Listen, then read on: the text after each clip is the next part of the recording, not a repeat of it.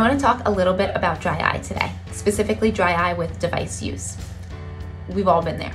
We're on our devices, our eyes start to burn, they start to tear, we start to experience some intermittent blurred vision or some tired eyes. And we're sitting there like, what's happening? And what's happening is that our eyes are dry. Now, why is that? There are a few factors, but definitely the one that I want to talk about today is the blink factor. We tend to not blink as much while we're on a device. Studies actually show we blink about half the amount of times that we're supposed to while on a screen. So now we don't really think about a blink, but blinking does lots of things. One, it helps to reset our tear film, right? Every time we blink, tear film gets put down, and when we open our eye, it's nice and clear and comfortable. But when we blink, we also are expressing some oil onto our top surface of our eye. So our tear film is made up of 3 layers. It's made up of an oil layer, a water layer, and then a mix of the two called the mucin layer.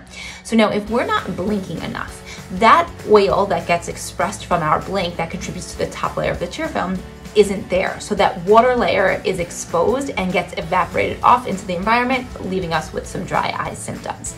Now, those oil glands can get clogged, they can be susceptible to not expressing properly or infections such as a stye. So blinking really helps to keep those lid margins nice and clean. So if we're not blinking, you can see there's a lot of factors there. So what do?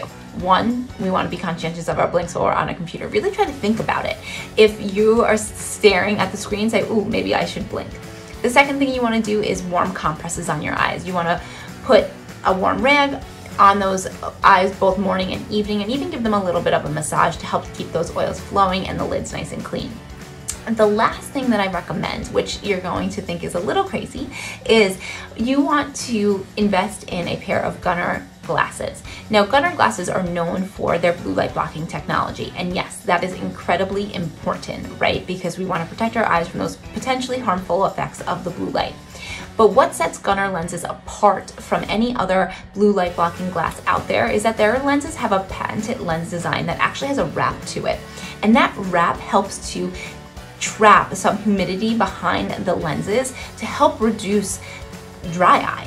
So not only are you getting the benefits of the blue light blocking technology, you're also helping to reduce those dry eye symptoms so that we can reduce those 2 big factors that are contributory to digital eye strain.